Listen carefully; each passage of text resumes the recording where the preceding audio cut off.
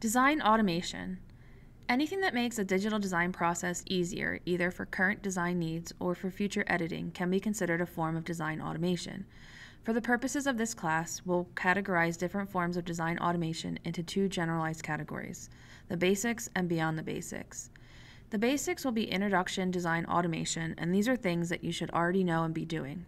We'll then expand upon the basics and talk about intermediate design automation techniques. Keyboard shortcuts and modifiers are a form of automation that can be used in a variety of graphic arts software applications to speed up the digital design process. A keyboard shortcut is applied when a key or multiple keys are pressed to activate an action.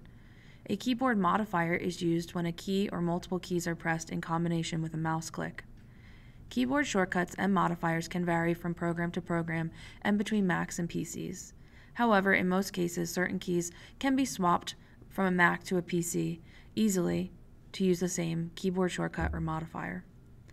For example, on a Mac, we tend to use the Command key and the Option key. The equivalent on a PC will always be the Control key instead of the Command key and the Alt key instead of the Option key. There are a number of keyboard shortcuts and keyboard modifiers that you can use in InDesign. I've listed them all in this slide, not in an attempt for you to memorize all of them, but for you to see how many they are and allow you to start experimenting with them. Some of them work across many different platforms, so Command A or Control A on a PC is something that works in every software program on the internet. It will always select all.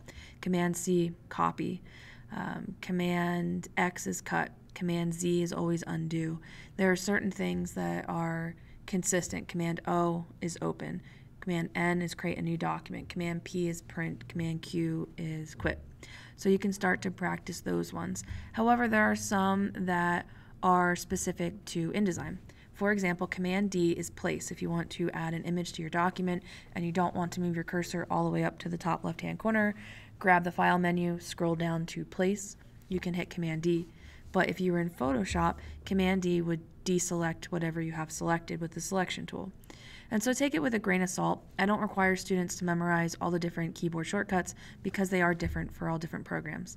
But find the ones that work for you and then start to apply them to increase the efficiency of your workflow. Not all keyboard shortcuts require multiple keystrokes.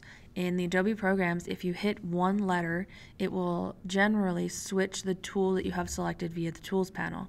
And in InDesign, these are the presets for the different letters of the alphabet. If you select H, it will jump to the Hand tool, which will allow you to click and pan throughout your document. If you press the P tool, it will allow you to switch to the Pen tool, or R will rotate.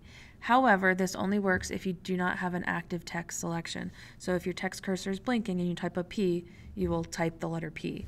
But if you have any other tool selected besides the Type tool, it will allow you to jump back and forth between the different tools. I really like having keyboard shortcuts that allow me to zoom in on my artwork when I'm working on it and zoom out pretty quickly.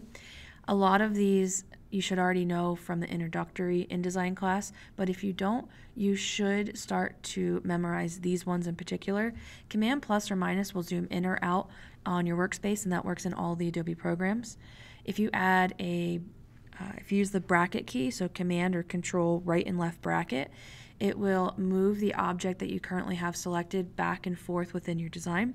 If you add a shift to that, it'll become a hard command. So Command Shift right bracket will send all of your selection all the way to the front of the layout, and if you hit Command Shift left bracket, it will send it all the way to the back. It becomes a hard command when you add the shift.